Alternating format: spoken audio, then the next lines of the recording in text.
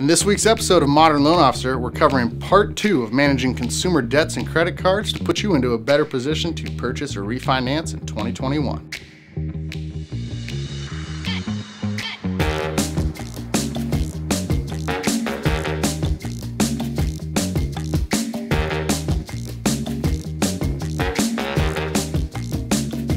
On last week's episode of Modern Loan Officer. We're doing it right. We're doing it right. Hey, thanks for tuning in, everyone. You are watching or listening to MLO. And today we are going to unpack, and I'm going to use unpack because it's holiday season. The United States economy is completely worked around credit and debt, not only from a consumer standpoint, right, easy, but also businesses, right, the government itself. So, yeah, lots of different layers to it. And the most important thing is, like, we're going to be talking base about credit and debt specific. And we aren't licensed credit improvement experts or financial advisors. We are licensed mortgage originators or mortgage advisors. So yes, sir. We have to say that all of this comes from a perspective of experience, you know, working with thousands of home buyers, home sellers, and refinancing. But also just our personal experience. We look at a lot of applications, right? Casey? Right. So I mean, we see a lot of credit reports. Snuggle by the fire, kids. Yeah. It's time for a life lesson. Life lesson. Let's come together. Get close. Get close. Crisscross applesauce. Those are good. 47.4% of women actually want jewelry as their gift. Okay. 32.7% of men truly just want a gift card. We're going to roll that right into the average spent every holiday season by a home in the United States. And that figure actually runs at about $1,500 per household. So that's a pretty substantial amount of money. And it's going to be on a sliding scale, income-based. Like, there might be some huge savers, higher incomes, more disposable income, and then maybe some lower income houses. So that is an average. But note that the average house does, according to the articles that we're researching here, $1,500 on Christmas. So that's average spent on Christmas per household? $1,500. Yeah. And we're using holidays and not just Christmas, because not everybody celebrates Christmas. But let's roll that into the average credit card debt per household.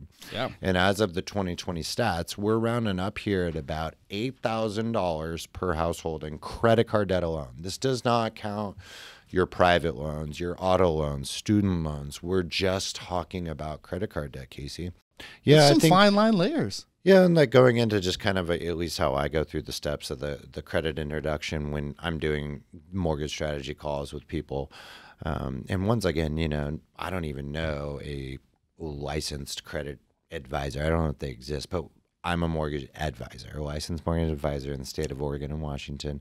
But how I kind of experience in credit and explain it to people is, if you're trying to dive in, typically, if you haven't established credit, you're subscribing to the I hate credit mindset, which I totally understand. I remember my father at one point, I don't remember a specific age, telling me, like, credit cards are horrible and this and that and that. And I'm sure it was out of frustration, but that implanted in my brain, you know, growing up and eventually becoming an adult, still working at it. I always like to say, hey, if you're going to start somewhere, if you have a banking relationship, meaning you have an established checking or savings account, that's a really good place to start and see if that particular banking institution has a starting credit card. Because you actually do have some sort of history with that bank. So they can see that, oh, you know, Casey gets his payroll checks deposited here, he pays his bills. So often they're going to be a little more comfortable than, say, going to a major credit card company that doesn't know who you are. You're just a random social security number, date of birth, and name, right? Yeah. So start there. I think that's a really good place to go, and work with someone that's easy and convenient and sees your cash flow. That's a great point, Addie. And God, that's a nugget there. It's a good way to start. You're tuning in. That's a good piece to know. Do not, you know, if you want to start somewhere, maybe start with that local credit union that you bank with, or your local bank, and start there, because that's actually makes a lot of sense. You do have a relationship. You do have a relationship there, and I've never even thought about it that way. I mean, you call up your 1-800-DISCOVER or whatever. They don't know you. They don't have any. You got no backing, and you're a fresh young kid trying to get a card. You know.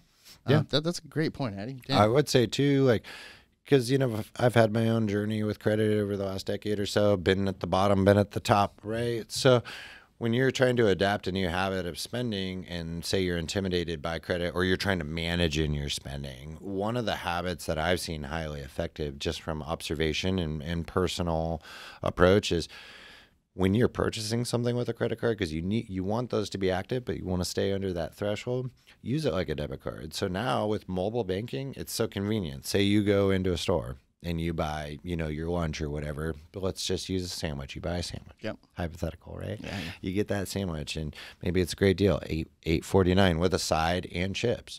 Nice. Like great in a drink, fountain That's drink. a good deal. It's a good drink.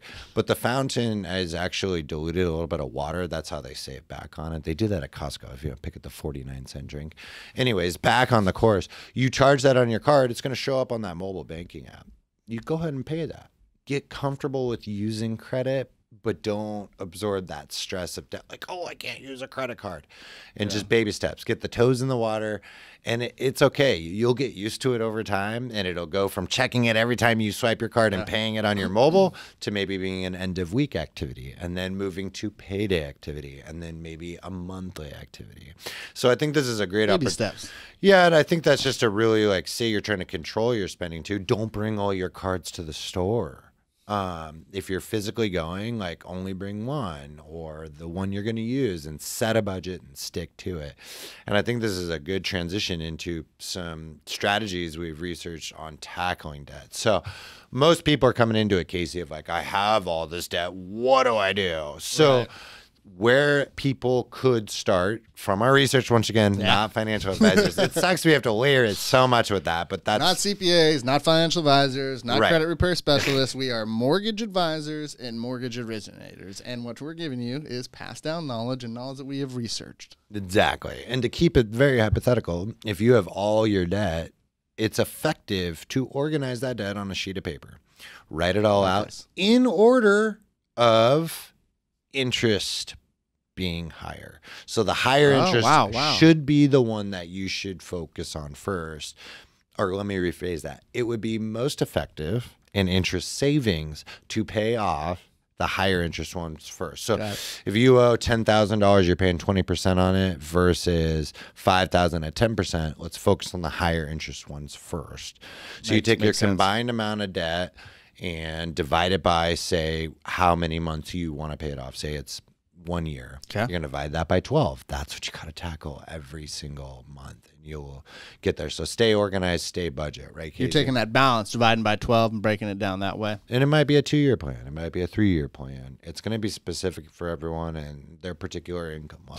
Totally. Right. And I mean, I think that play that you said of, you know, your online mobile banking that you mentioned earlier, you know, that is a good way to tackle debt. That is another way for you to kind of manage it. I mean, gosh, back in the day before they had mobile apps and mobile banking and stuff, we were sending in, you know, writing checks and sending it in, you know, trying to hit that on the sweet spot with, you know, 3 to 5 day, you know, in the mail, you know, make sure it gets there. So no late payments. Oh, yeah, crazy. For me personally, Addie's making a good point. I mean, you can go right onto that mobile banking app. It has transfers. It's got bill pays. It's got ways that, I mean, you can literally, I mean, for me personally, guys, I mean, I set it as calendar reminders on my calendar that pop up, you know, for me to make sure I'm making those payments on credit cards, for one, so I don't forget, you know, and this is what I do for a living, but hey, you know, payments can get missed sometimes.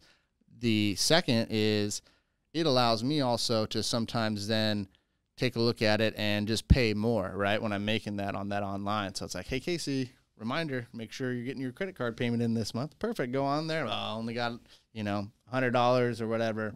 I'm going to pay $75 this time instead of my minimum $35 payment or whatever it is. But you make a good point. That mobile app and online banking is a great way to stay ahead and on track on where your spending is.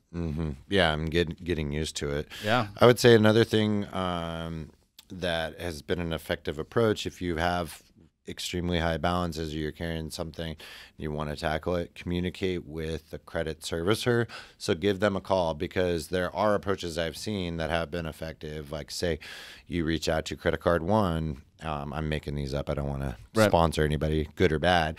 But say you reach out to the person you have a credit card and you're like, hey, are there any balance transfer opportunities? Now, this is a little more of an advanced strategy. So there are ways that you can take, say, the debt that you owe and you're paying interest on and move it over to a new card with that company at 0% interest for a certain period of time. It's not forever. It's usually like 6, 12, or 18 months is what I've seen.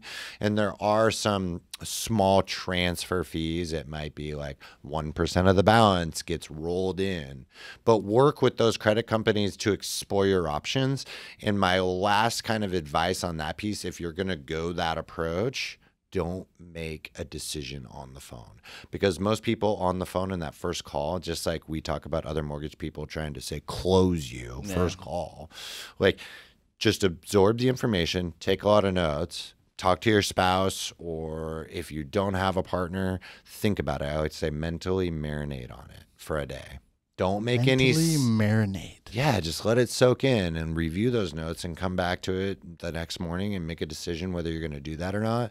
But try not to be closed up by people on the phone, because most of those people and representatives are being paid for getting you to open an account. So just research and gather that balance transfer opportunity. If you do have higher debts or need to explore that for any reason, that is an effective approach that I've seen in the past. Addie's right now literally like teeing me up for my own. Like, I've been sitting here I got a couple credit cards, and they're small balances, but just the interest rates are just garbage on some of these things, and I'm like, dude, what do I do? And I've been thinking about the rollover. Like, now it's like, am I going for miles? You know, so like what you're saying is really right, because I'm easy. Like if I called, whoever, 1-800-GO-ALASKA or whatever the heck it is, and I'm like, all right, transfer over this balance, hey, can I get some miles out of that? Right, no. right. All right, that's cool. Like I'm in.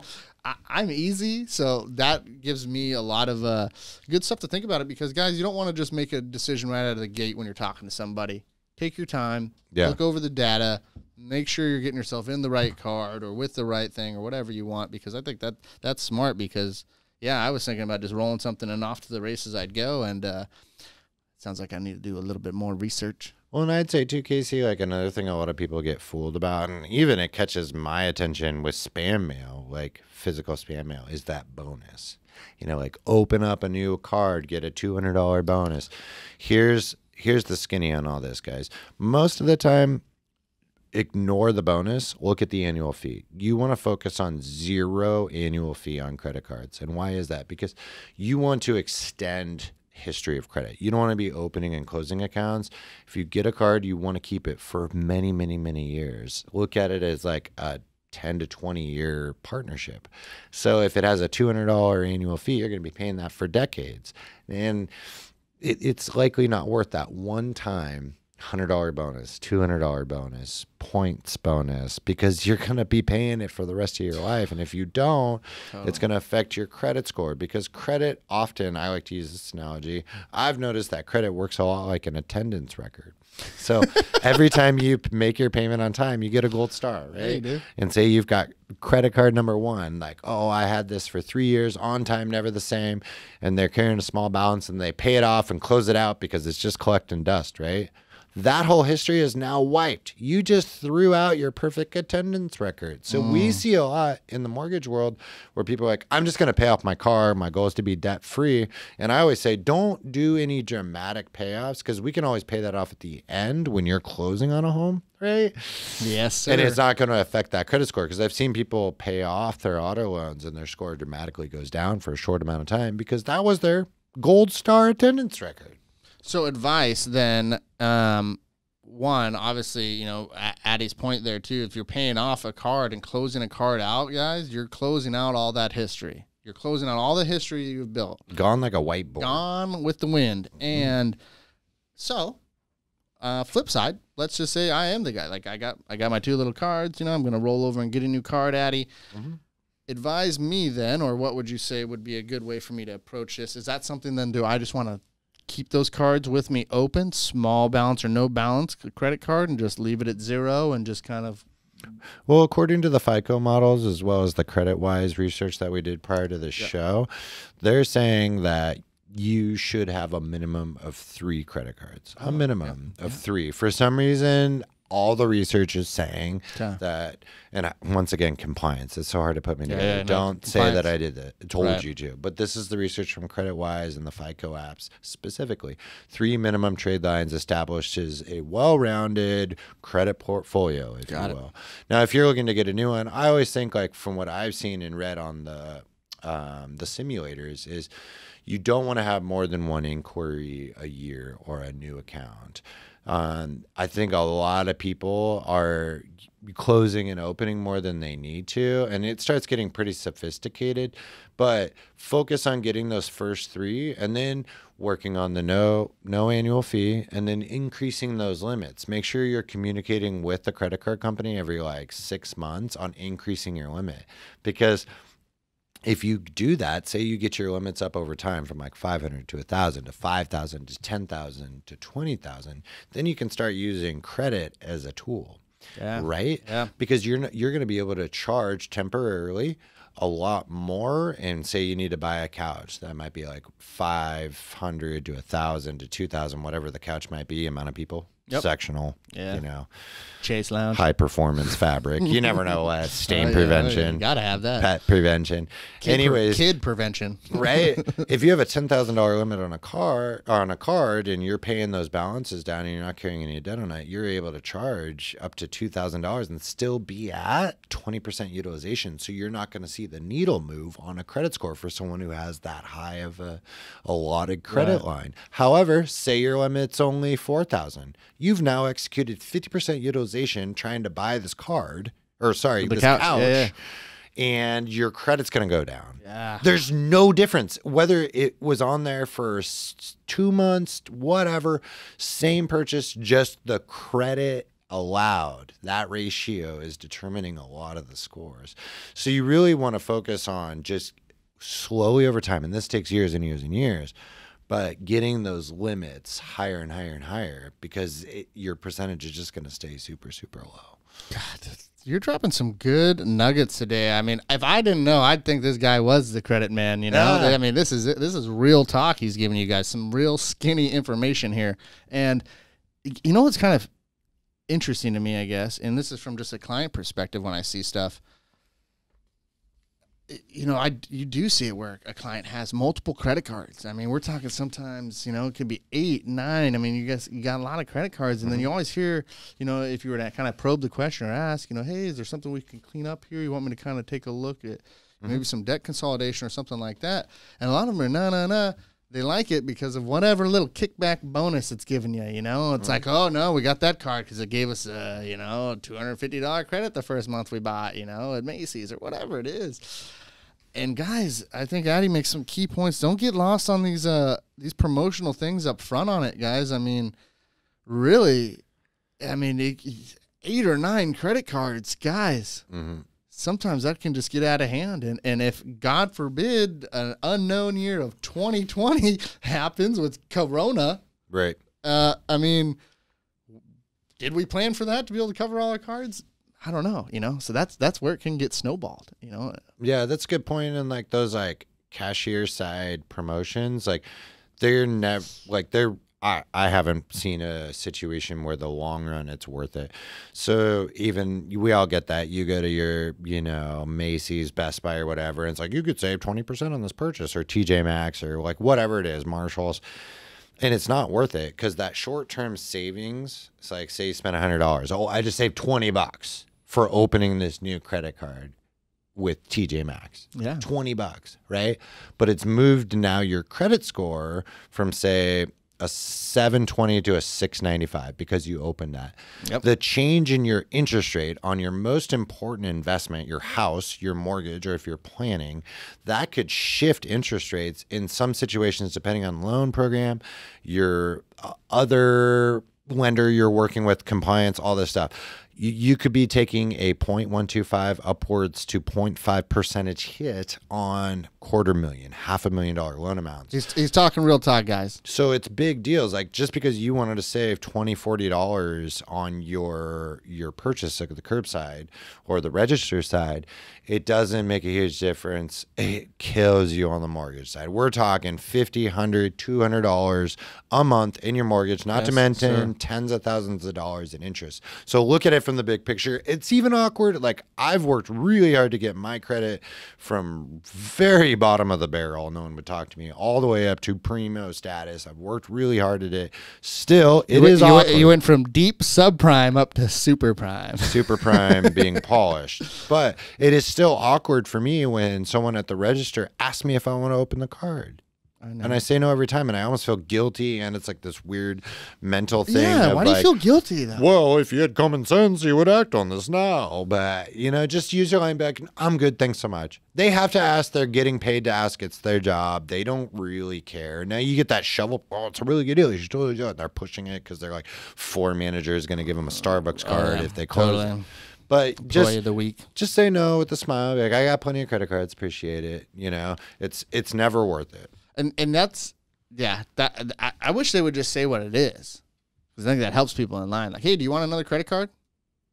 Because then it changes it, right? Right. They get all these like fancy, like the exclusive, you know, consumer club. Yeah, would you like to be a part of it? And then you find out, oh, it's really a credit card.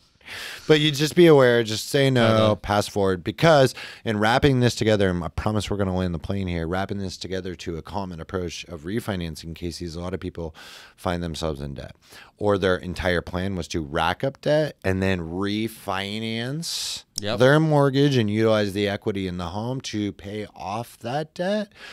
But in most cases, they're not actually paying it off. They're rolling it into the loan, right? Mm-hmm. So you are actually now, say it was, let's say it was like $8,000, right?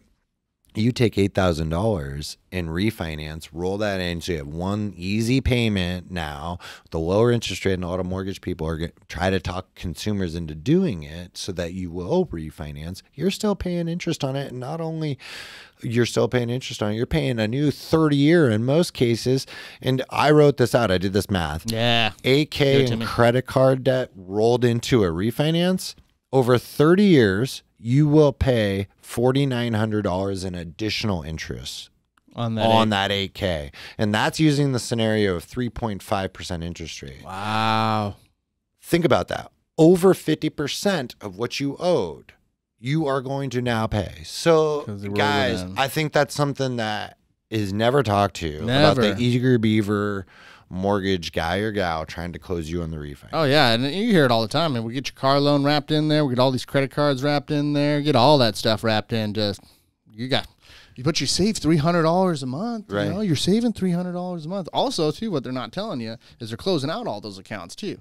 All those accounts are getting closed. Yeah. We're paying them off. Build out a plan to tackle it. That loses your history again, too. So now it's like we're just adding more. God, It's a good episode, guys. This is a good episode. Yeah, and I know it's a really heavy and touchy subject, but on a positive note, you just got to build a plan. And I want to extend my bedside manner even further and say everyone's got a case-by-case situation, and you got to do what you got to do to take care of your family. But note that, like, at least there's a lot of tools such as the MLO team. I know obviously we've got Casey here today, we have Brie, we have Christian. Hit us up on that VIP line if you want to have a mortgage strategy call.